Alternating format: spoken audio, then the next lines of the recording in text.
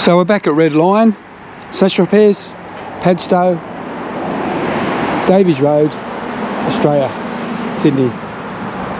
And that damaged module unit from getting the boat out, slid into the fence. You saw probably on a previous video. I'll put the link up if you haven't. So we'll leave the car here. Anyway, so here we go, guys. Hopefully Craig can get the glue going properly and special adhesive. And I'll give you an update tomorrow. See you later. Bye. Oh, roll the intro. No, I won't say bye. Anyway, roll the intro. 'Cause we are one, but we are many, and from all the land on earth we come, we share a dream, and sing with one voice. I am, you are, we are Australia. Go on. Right. See this, mate? She's just flopping around like a dick in the dirt. Oh, dick in the dirt, Tim. That's the problem. It's a good Aussie term, guys. So, Craig's going to glue the module back on, let it set overnight. So I'm just going to leave the vehicle here. And, so yeah. Look at that, guys. Oh, look at this. Oh, that's where you scratched it with the paper. We've got to clean it with the solvent. Yeah, then rough it up with the paper from both sides. Yeah, so and we'll put the adhesion promoter on. So acetone sort of clean up the area. And we'll put this on. Excellent. Give it a clean shit.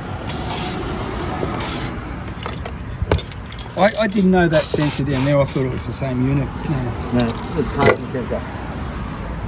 Yeah, because it parks itself. Yeah, that's right. It's a park sensor. The ones on the back are reversing sensors. Okay. And this one here is our BCM.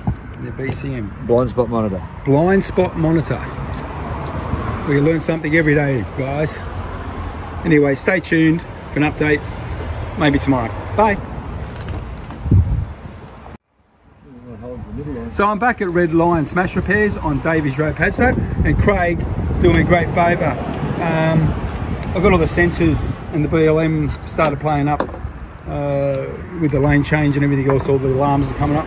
Just popped in here and we thought it might have been something major. Hopefully it's just the control module, and looks like it's popped off one side. So if they work on, it has to be located 45 degrees, I think, like a compass. You sort of got to have its bearings, I think. And just down here, look at all the dirt from the dust road, guys. So Craig's just having a look at that now. Maybe it's got some glue or something here. We can just give it a patcho job or something. Get it recalibrated. So I still have to get it recalibrated, Craig? Or might come good? We can get it at 45 degrees. Yeah, see that, guys? So make sure you come down here. Been established in 1946. And Craig's been here for quite a few years. He's the owner and the boss. So get yourself down here. So this is part 2 of the video, and one day we'll do an interview maybe with Craig. Anyway, guys, hope you enjoyed this video for Classic Cars Australia and On The Road Australia. Hooroo!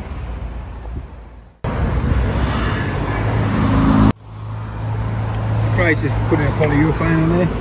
Same grade as like the marine grade actually. Used on the windscreens. Hopefully, might hold overnight. It might go off. We'll see. It should be right. Doing a great job here. Redlion. Well, they come right through the house too. I can see the expense in those units now. Anyway, guys, that's it till tomorrow. Bye.